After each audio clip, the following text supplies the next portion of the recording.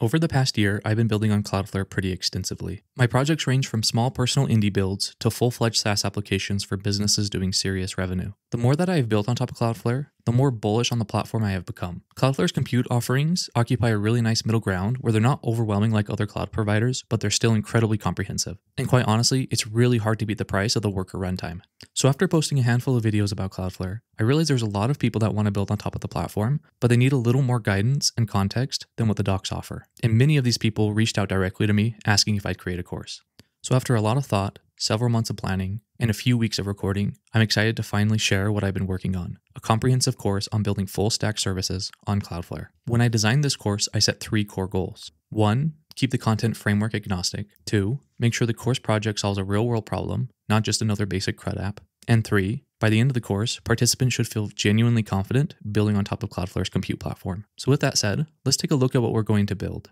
Imagine that you are approached by a direct-to-consumer company that sells products globally. This company lists their products on Amazon for consumers in the US, but also sells the same product on dozens of other platforms around the world. This makes working with influencers very challenging, as they have to link out to several e-commerce platforms whenever they promote a product. This company also notices they are losing revenue because oftentimes a product video will pop off a year after being posted. When this happens, many of the product links lead to a dead page where the product is no longer available. This brings us to our course project, where we're going to build a SaaS solution to solve the problems this D2C company is facing. In this course, you're going to be provided with a simple UI for a product called Smart Links. You'll build out an experience that allows users to create smart links for a product with a default destination. Users can additionally add destinations based on the country of the person clicking the link. You'll build out a HONA redirect service that is deployed to a worker that looks at the destinations for a given link. Cloudflare KV will be used to cache the results to speed up this operation the next time the link is clicked. After redirecting the user to the correct destination, in the background of the worker request, some metadata will be passed to a durable object.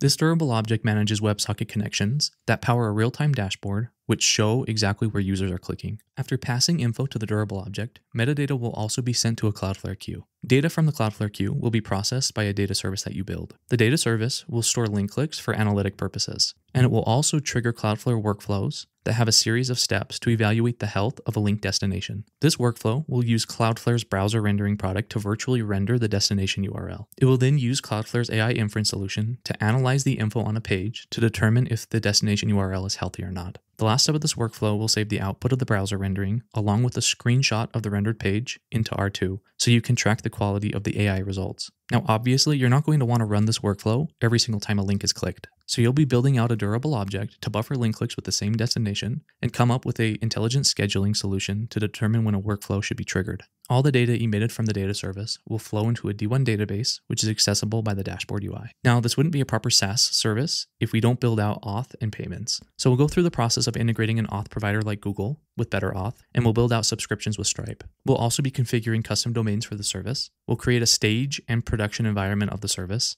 and we'll roll out automated deployments triggered by pushing code to GitHub. So by the end of this course, you will have built on and deployed to all of Cloudflare's core compute offerings. But most importantly, you'll become comfortable enough to use any other Cloudflare resource with relative ease. So at this point, you might be wondering, is this course right for me? The prerequisites for this course are a basic understanding of TypeScript, a GitHub account, a Cloudflare account, which you can start with a free Cloudflare account, but once we start building things with queues, you'll have to upgrade to the $5 worker tier. You should also understand that this is not a line-by-line coding tutorial course. This is a chunk-by-chunk course, meaning we'll oftentimes copy chunks of pre-written code into our codebase and go over the concepts and functionality. The chunk-by-chunk approach will make it much less likely for you to get stuck due to typos, and it will also allow us to cover way more content throughout the duration of the course. And lastly, you should understand that this course is meant to be framework agnostic. The user application is mostly pre-built using React, TanStack Router, and TanStack Query. This project is also set up with tRPC for type-safe client-server interactions. I believe at this day and age, you can pick your favorite framework and use agentic coding to build out most of the UI experience, which is why I don't want to dive too deep on the client side of things. The real value of this course is how to build a modular system on top of Cloudflare. So our core focus is going to be the data service. There are also modules that cover concepts about the worker runtime and bundling applications. So by the end of this course, you should feel confident that you can bring your next application, SvelteKit, TanStack Start, or whatever framework you enjoy working on to Cloudflare workers. But most importantly, you'll have the exposure on how to build the end-to-end system that goes beyond your full stack framework. So if this sounds interesting to you, I'd encourage you to purchase this course. I put a lot of thought and time into it, and I really do think it's worth your time.